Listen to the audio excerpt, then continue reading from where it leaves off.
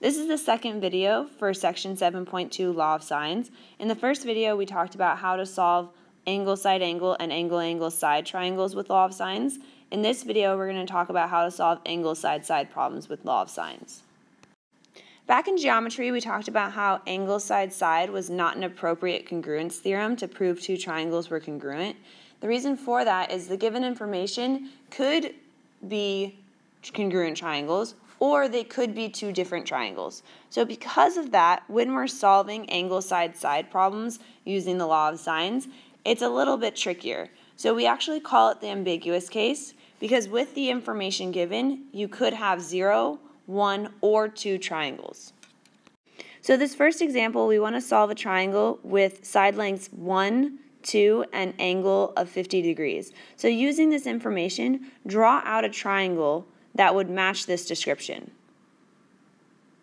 So make sure you have your angle of 50 degrees across from side of length 1, and then next to that would be side length 2. So now we have an angle side-side triangle. I've written out my given information, and now we need to find the missing pieces. Unlike the other law of sines problems where you could immediately find the missing angle, we're only given one angle instead of two.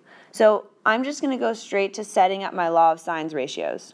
So looking at my law of sines ratios, I have sine of 50 degrees over 1 is equal to the sine of beta over 2, which is equal to the sine of gamma over c. So what piece of information should we solve for first? This ratio here has one known information and one unknown. So we're going to solve for that one. Over here, we don't know gamma or c, so we can't use either of those to solve for a missing piece. So we're going to set up sine of 50 degrees over 1 is equal to the sine of beta over 2. So that means that the sine of beta is equal to 2 times the sine of 50 degrees. This is your first test point. We need to know whether we have 1, 0, or 2 triangles. And at this step, this is your first pause to test. So go ahead and pause the video and plug 2 sine of 50 degrees in your calculator and see what you get.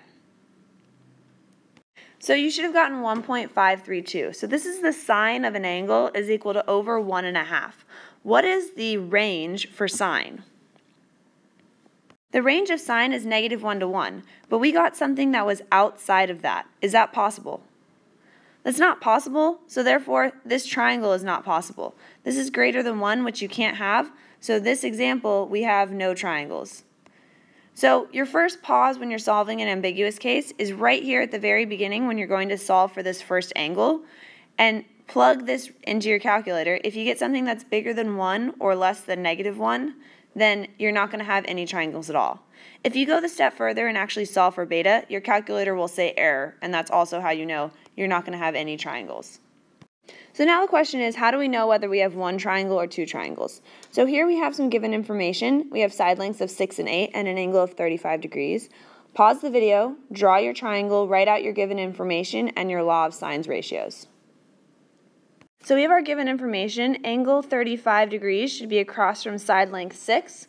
Beta should be across from 8 and gamma should be across from c. And I wrote out our law of sines ratios.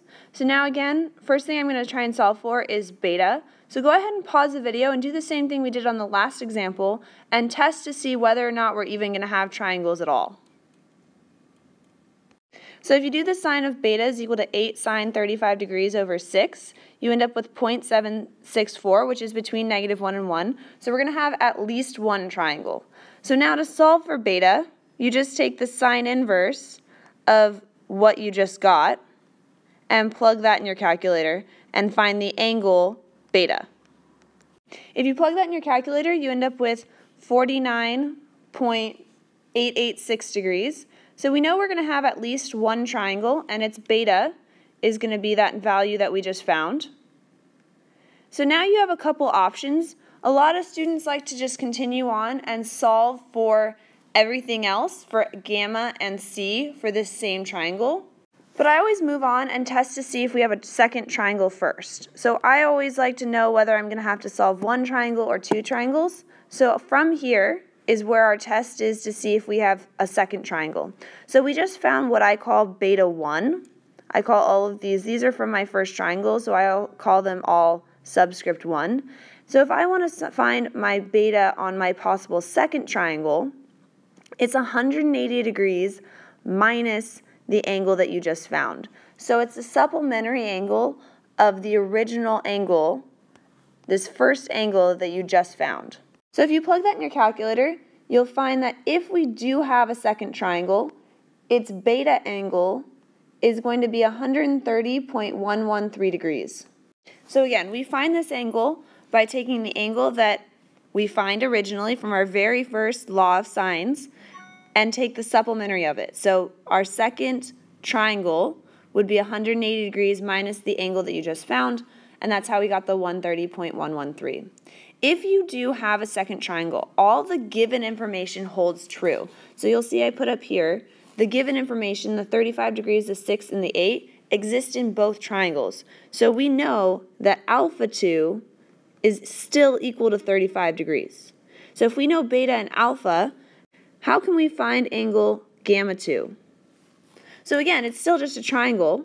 So we have this triangle. All three angles have to add up to 180 degrees. So subtract the known alpha, 35 degrees, and the beta that you just found, 130.113, from 180 degrees. And you end up with 14.886 degrees. So this is how we know that we're actually going to have two triangles. So again, over here is our first triangle. We found a beta.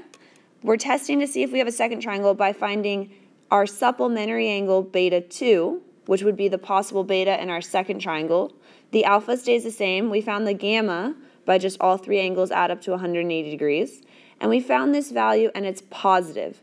If this angle here is positive, you know you're going to have two triangles.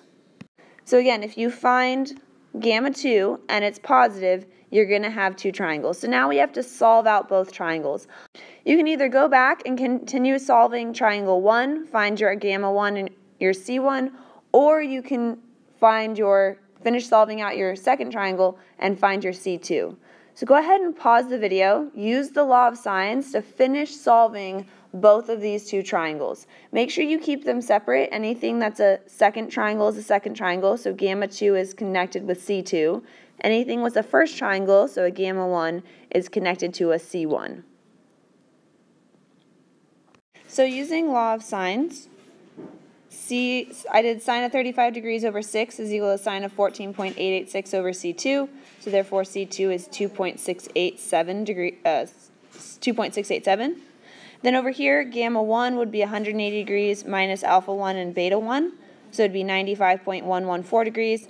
And then similarly, law of sines, 6 sine 95.114 degrees over sine of 35 degrees would be equal to 10.419. So all of this information is your answer to this problem. So go ahead and try this one. We have a triangle that has side A of 3, side B of 2, and angle alpha of 40 degrees. So draw your triangle, set up your law of sines, and don't forget to test to see if there's 0, 1, or 2 triangles. So if you set up your triangle and your law of sines, the red is what is the given information. And then I solved for beta first. I checked it and it is less than 1, so I know that I'm going to have at least one triangle. And I found that beta is 25.373. So if you haven't already done so, go ahead and pause the video and continue working on this problem. So if you test to see if there's a second triangle, you find beta 1 to be 25.373 degrees, which means beta 2 is the supplement of that, 154.626 degrees. Alpha 2 stays the same because that's a given. So then if you go to solve for gamma in the second triangle, you'll find that it's negative. That's not possible, so that's how we know there's only one triangle. So this side over here, it doesn't exist, so you don't have to worry about continuing to solve for beta or triangle 2. So if you haven't already done so, go ahead and pause the video and finish solving out this first triangle. So if you continue solving out, you end up with gamma 1 is 114.627 degrees, and then set up law of sines, you end up with C is 4.242. So remember, whenever you're doing a law of sines problem, it's angle side angle or angle angle side problems, or the ambiguous case, angle side side, which you have to test to see if there's 0, 1, or 2 triangles.